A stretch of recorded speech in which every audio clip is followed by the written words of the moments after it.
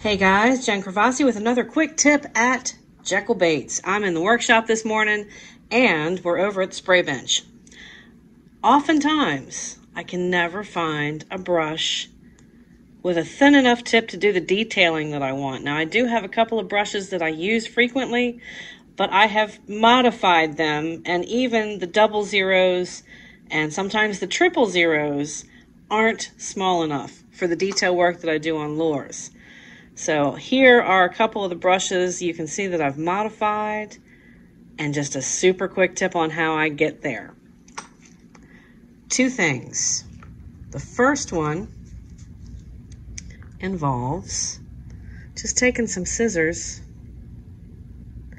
and whittling down. The only thing that you have to be careful of is that you don't take off too much with scissors, because you can get that way in a hurry. What I prefer to do, and see now you have that nice thin tip. Make sure there's no extra fibers on there.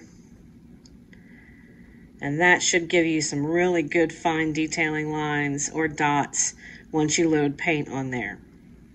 The second thing I've been known to do is, if you have an X-Acto knife, or even if you have, pull that in just a little bit for you guys, even if you have a sharp pocket knife or a good knife, you can just gently pull away the exterior here and get it down until you're happy with it. And just kind of move around the outside until you have a much thinner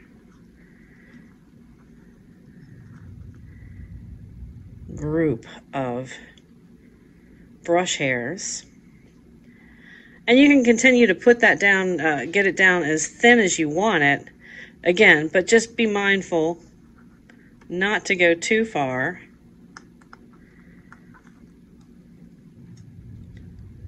And then just kind of pull any of that excess away. And then when it has paint or any kind of liquid loaded onto it, it's going to be much thinner than it was. That's what I've got for you guys for the quick tip today. I hope you have a fantastic rest of your day. Cheers and happy casting from Jekyll Baits.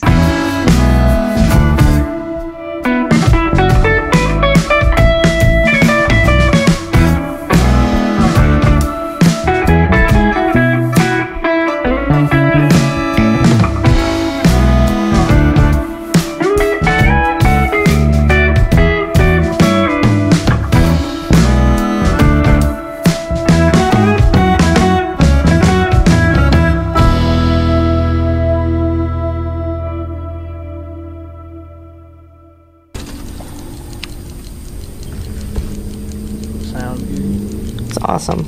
This thing is awesome. Is that it, knocking? Yeah.